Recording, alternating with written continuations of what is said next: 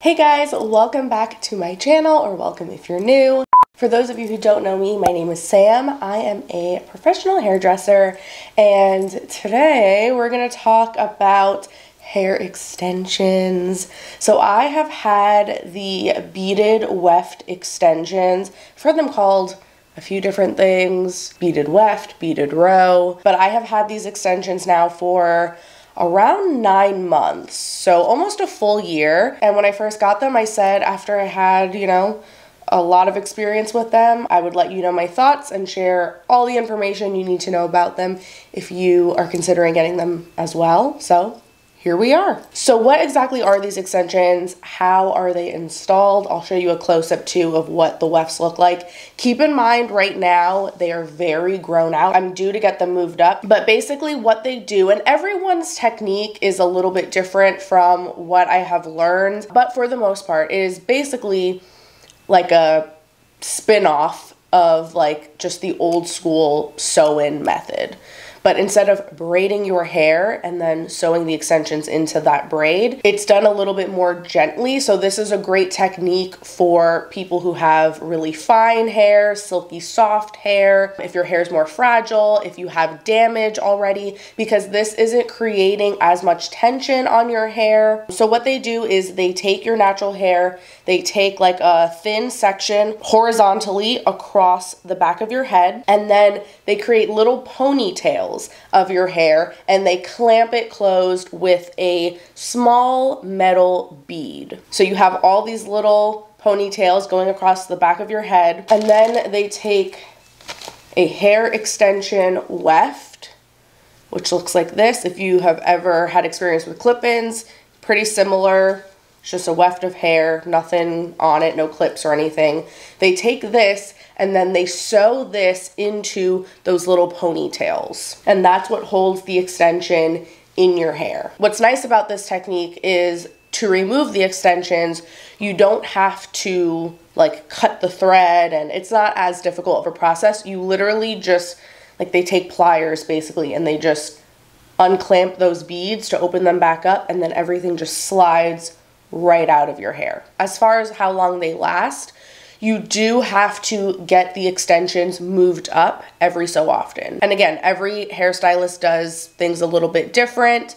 The girl that I go to, she will do what she calls mini move-ups every like 5 to 6 weeks or so. So as the hair starts to grow out, she'll just kind of like push it up, reclamp the beads. So that's like a quicker appointment.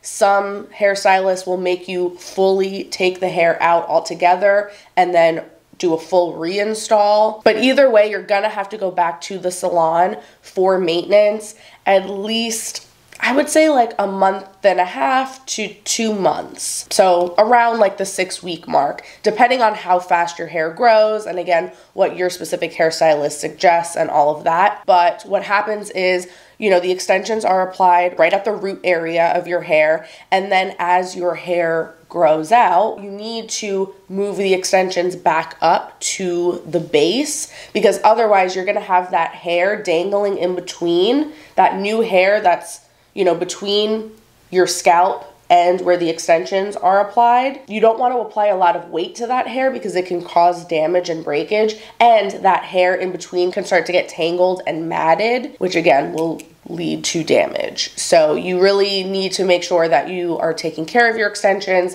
that you're getting them moved up when they need to be moved up. And you want to also have them be reinstalled every so often, so that way they can apply the extension to a different spot on your head. You don't want to always have that weight on the same exact spot, because then that hair over time, it's going to be too much weight and it could eventually lead to damage. The hair itself, depending on how you take care of it, how often you wash your hair, etc., will last you on average like at least about a year or so. Like I said, I've had my extensions for about 9 months now, and the hair still feels absolutely amazing. Like, it's still really good quality. I haven't experienced a lot of shedding. Like, the wefts themselves still look nice and thick, so I have no intention of needing to repurchase more hair anytime soon. But I also don't wash my hair more than like twice a week, and I don't put heat on it very often. So, you know, I try to really take care of it as best as I can. But speaking of the hair itself, let me talk about that a little bit more. So the process, and I have shared this, I have a video that I shared when I initially got these extensions installed. I will link that down below if you'd like to see it and kind of see what the whole process was like. But I went in for a consultation.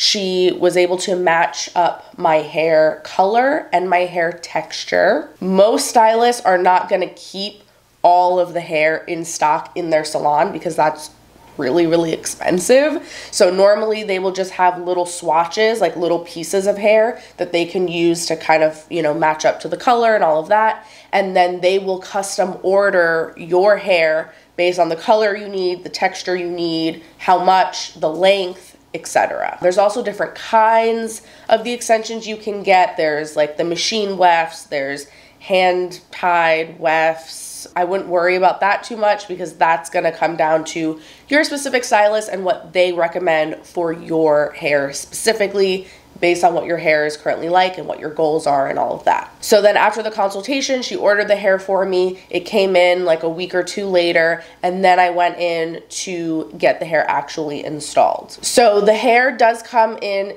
a bunch of different colors. It really all depends what company your stylist works with, what company they order from. So even if you have like highlights in your hair or balayage, they can get you extensions that match the dimensional color in your hair. There's all different kinds of shades. Your hairstylist otherwise might offer to custom color the extensions to match your natural hair color. There's a lot of different options, so I wouldn't worry about like, oh, are the extensions going to be able to match my natural hair? Now, as far as the texture, my hair is naturally curly, so I wanted to make sure that I could get extensions that were going to match my natural texture so that I can let my hair air dry. I didn't want to have like my natural curly hair and then just these weird straight extensions because it would not blend, and then I would have to always be blow drying my hair every time. There are some brands that also make the extensions in different textures, you know, wavy, curly, depending on what matches your hair best. So keep that in mind. I used to always think like, oh, well, as a curly girl, you know, extensions are not really an option for me. That's not necessarily true. Ask about that during your consultation. I have no idea what company my girl orders from. And I get asked all the time, like, where'd you get the curly extensions from? I don't know, and I'm sorry. If you're getting the hair from your stylist, it will be good quality. It will be natural human hair. It will be super soft, and like I said, it will last you at least up to a year depending on how well you take care of it. My extensions feel so good, and honestly, you cannot even tell what's my real hair and what's the extensions. I can't even tell most of the time. I have to really like pick at it. So speaking of which, let's talk about pricing now, because that's always like the biggest question. It's an investment. I'm just gonna say it like that. It's not a cheap thing. It's not something that you can really cut corners with or that you want to cut corners with. If this is something that you want, like I mean, unless you got the money to blow, that's fine. But if you're looking to just have like something temporary for your vacation or for a special event or whatever, I wouldn't suggest going with these types of extensions. These are definitely going to be something that you are investing in, that you're planning on keeping for a while. The hair itself, that right there is an investment. Again, if you're taking good care of it, it will last you a very long time. So to me, I do think that the price of the hair is well worth it. And then to get it installed, the initial install is usually going to be the most expensive because that's when they're really like matching it up, finding like where it needs to fit on your head best, cutting the extensions if needed to blend with your natural hair, all of that. As far as like giving specific price ranges, I really can't because it really depends on your area, where you live, how much your specific stylist charges, and it depends on the hair you're getting, how much you need of it. Obviously, the more hair you get, the more expensive it's gonna be. The longer the hair is, the more expensive it's gonna be. There's a lot that goes into the price. You're definitely gonna be spending at least $1,000. And again, that's not taking into account like all of the move up appointments and all of that. I'm saying like just for your upfront initial cost. Let's talk about maintenance. You want to make sure that you're getting good quality shampoo and conditioner. You want to make sure it's like sulfate free, silicone free, all that good stuff, because you don't want anything that's going to be too harsh.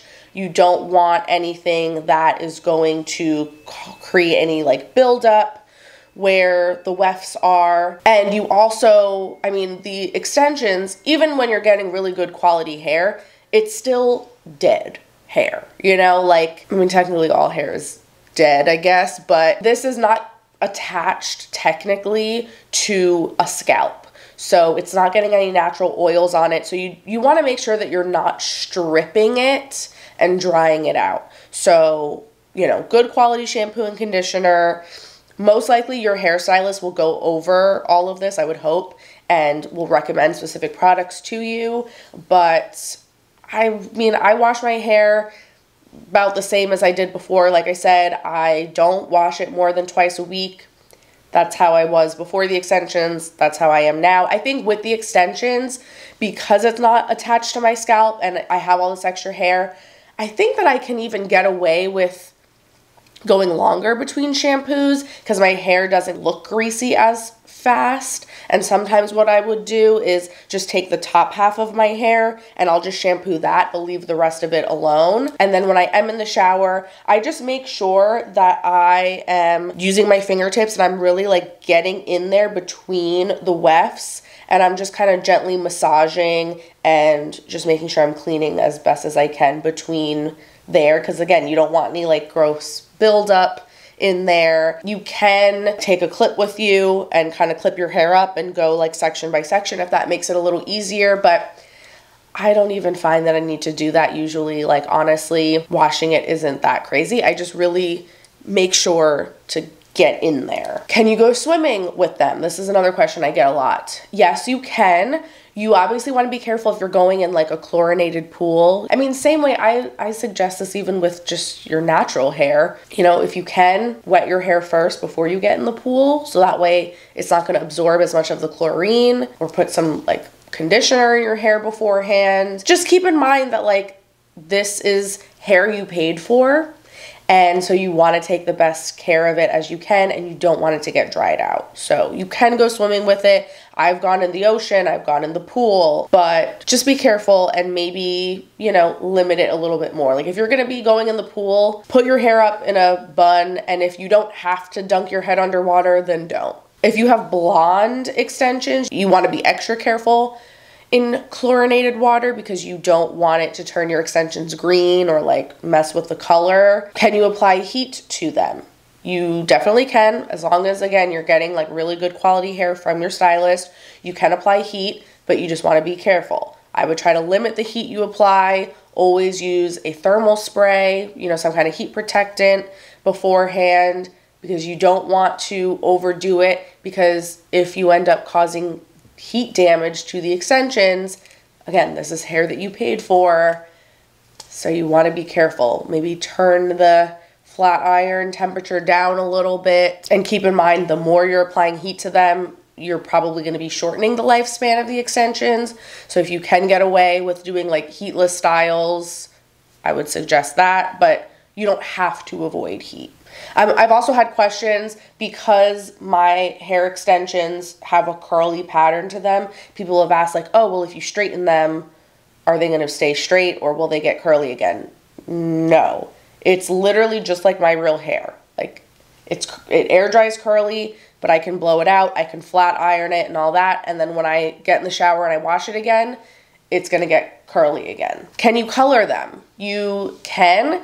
I do not recommend bleaching them, because these extensions, even though they are natural, they're good quality, but they've been through a lot of processing already before I received them. And you might not even end up getting the results you want. Like the extensions are most likely not going to lighten the same way your real hair would. So yeah, I wouldn't bleach them. If you're thinking about doing that, I would talk to your stylist and see what your options are. You can color them though if you're just looking to go darker or refresh the tone. I do that. I use a demi-permanent gloss every so often, like every 2 months or so, to just refresh my color and make it like nice and dark. So I will just apply that all over my entire head, including on the extensions. It's totally fine. It just adds some shine and it's all good. But if you're looking to, you know, do anything more extreme, I wouldn't. How do I sleep with them? I usually will just tie my hair back in a low ponytail. Sometimes I'll braid the hair or like wrap it in a bun. That way it's not getting all tangled up throughout the night while I'm sleeping, and it's not creating like friction on my pillow that's going to cause breakage. But you don't have to do anything like super special. Like you don't have to put a bonnet on your head or anything, like sleep with a silk scarf or anything. Like you definitely can, but to be honest, I don't. And I mean, 9 months later, I have no issues. So do they damage your real hair? Any kind of extension can be damaging. Like I can't sit here and say, no, they 1000%, I promise you, will not cause damage to your hair, because there's going to be someone out there that ends up getting damage from them. It all depends on how they are installed, how they are maintained, and how you are taking care of them at home. Nothing is going to ever be foolproof and damage free, but I will say I have personally tried most, not all, but most forms of permanent hair extensions. And out of all the ones that I have tried, these are definitely the least damaging. I think they're the most gentle, and this is definitely the type that I would recommend for people who do have more fragile hair or who have a lot of damage already, that want extensions to like fill out their hair and to help it grow. You will see, and this is with any type of extension, when you're getting the extensions removed, you are going to see some shedding. Like your real hair is going to come out. That doesn't necessarily mean that your hair was ripped out or that there was damage. It's just natural shedding that we all experience every single day. Our hair sheds 40 to 100 strands on average. But obviously, if it is sewn into a hair extension weft, that hair, even though it's naturally shedding from the scalp, it's not able to fall out because it's getting trapped in the extension. Another reason why it's important to make sure you're getting it reinstalled regularly. So then when the extensions are removed, all of that hair that had naturally shed that was just sitting there, now you're gonna see it all come out. So keep that in mind. Don't panic. That is totally normal. It's going to happen no matter what. Okay, let's talk about comfort. Can you put your hair up in a ponytail with the extensions? Do they hurt? Are they itchy? Like, how do they feel in general? You can still put your hair up. It really just all depends though on where they're placed on your head. If you have like really short hair in the front, they might have to bring the extensions closer to your face. So keep that in mind. It's a conversation you want to have with your stylist during the consultation. I can pretty much do any kind of style, except if I want to like split my hair down the middle, I can't do like braids because you can see the weft is going across my head. But as far as how they feel, they're super comfortable. I forget that I have them, honestly. When you first get them installed, your head will be a little bit sore for the first day or so, but it's not bad. It's not like excruciatingly uncomfortable. Getting them applied is not uncomfortable. Trust me, I have had like the, you know, traditional sew-ins where they do that really tight cornrow and then braid into that. That can be painful and uncomfortable. This is nothing in comparison. It's honestly just a little bit sore, as if you had your hair in a tight ponytail. But my stylist told me like, oh, just, you know, take some Advil or something when you go home and you should be fine.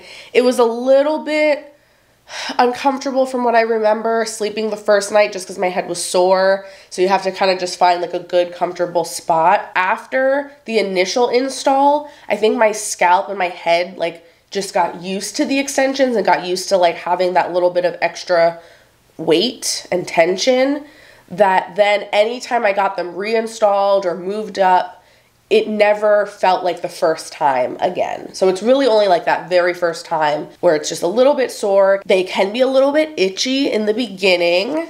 I remember thinking like the first couple days that, you know, they were a little itchy. And I found that whenever they started to get grown out, like a day or two before my move-up appointment, I always knew, like, okay, they need to be redone because they would start to get kind of itchy. But I think that was really only like the first few months, because it's been a while now where they have not felt itchy at all. Like, I genuinely forget I have them. So overall, I would definitely recommend these extensions if you're thinking about getting them.